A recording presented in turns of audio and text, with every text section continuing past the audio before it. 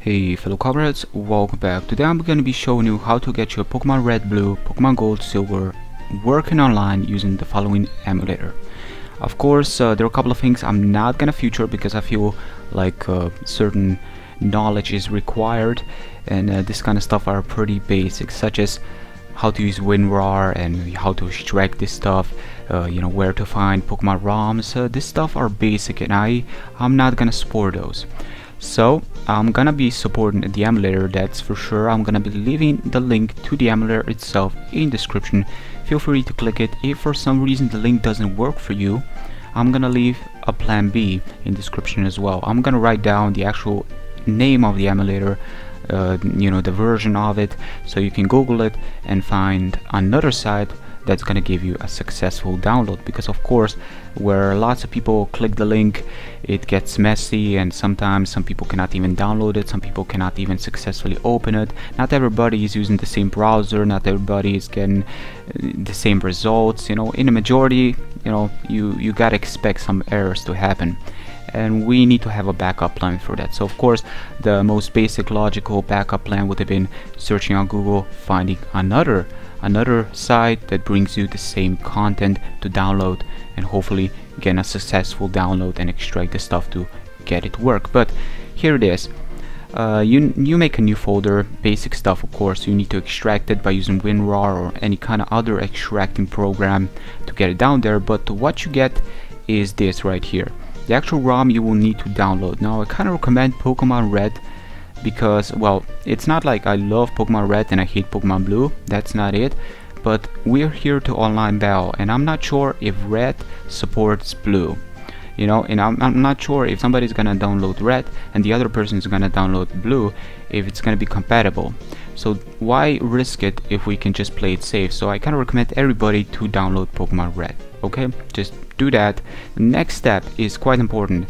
I feel like, why not play it safe? Do not use the emulator's quick save feature. Just in-game save and go from there. But let's go straight to it.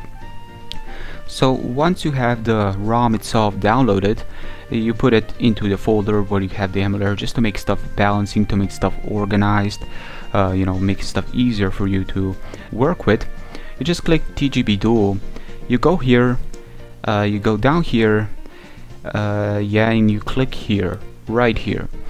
You see the ROM, you just click it and you click your ROM, and the other person, wherever he lives, the location, in the world, must do the same. You pretty much need to be, how do we say, synchronized with each other as stuff progress on. As you're gonna connect, as somebody's gonna host, that the other is gonna, as somebody's gonna serve, the other is gonna join. You gotta be synchronized with each other. So talk over Skype, wherever, just talk a lot, just so people know where they're at and when to join and so on. But you click here and you just click Pokemon Red again, pretty much same stuff, nothing special. Right here you see this big screen, this big wide screen. Well, I have it just all blanked out. You're gonna have numbers here. Now the first number is going to be your IP address. You click that number, you click it, the little blue color is gonna go over those numbers, and yeah, that's gonna be important. Now if you're the one that's hosting, you're gonna need to send your other guy your IP address, and then you go down here. Of course, you send your IP address to the other guy, so once he starts joining, he's gonna type in your IP address and he's gonna connect at the same time you're gonna connect, or at least close to that same time. But here you're just gonna type down the same numbers that are written down, in this case 65535. Yes, yeah, it's a bit hard to translate when you actually see question marks everywhere. But once this is done, you're gonna connect. We're gonna connect right now, but let's say you're gonna join somebody. Well, pretty much the same stuff need to be made. You need to click your game twice. You need to go down here and you need to ask the other guy to give you his IP address, because of course he's gonna see the IP address again in that big screen right there. Gonna click that screen, he's gonna send you his IP address. What you're gonna do is you're gonna click right here and you're gonna write down his IP address, just the numbers he's gonna send you, and you're gonna go down here, and again you're gonna need to do this and connect. At the same time, he's gonna do the same stuff you did, you know, in that previous attempt I have shown you. But that's pretty much it. That's pretty much all you gotta do. You have a little conversation with him just so you know when he's gonna talk to the girl, and once he talks to the girl, you talk to the girl. And being synchronized with each other is quite important, but it should work fine. Now I'm gonna put a little annotation right here to a video that was uploaded by Mac Crimson Cobra a good while ago. Yeah, I'm not sure when, like 1 year ago or something. It's an older video now, but he's gonna explain how to make Pokemon the first generation. Of course, the link is gonna be located in the description, you know, just to play it safe, so click it there to get a simple guide on how to make your Pokemon done, you know, quickly.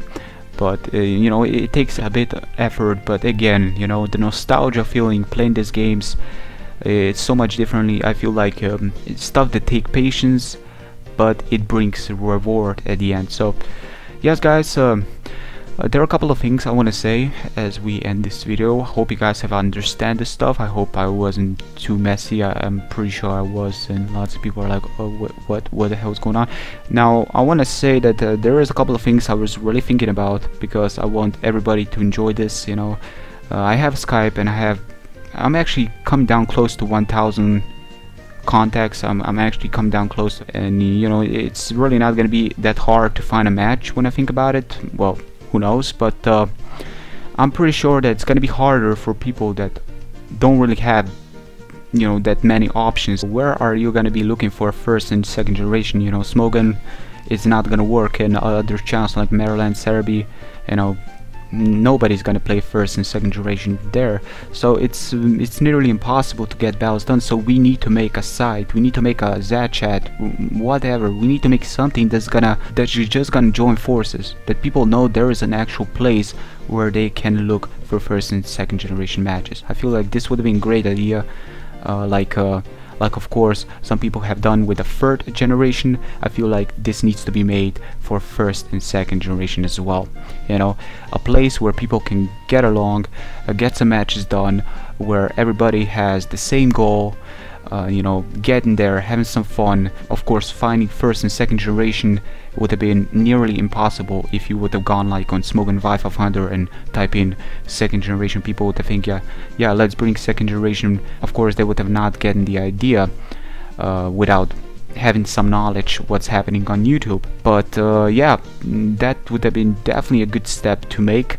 Of course, if the chat is ever made, I'm gonna leave a link on my channel, as well as on every first and second generation video I will upload in the future, and I will let you guys know about it. I'm working on it. Hope you guys you know, get the full picture. ROMs are easy to download nowadays, the basic knowledge, and again, you know, the basic knowledge is kind of required. WinRAR to extract the stuff, again, the basic knowledge. You know, if you have problems, you know, WinRAR, just Google it, how to use WinRAR and how to extract this stuff.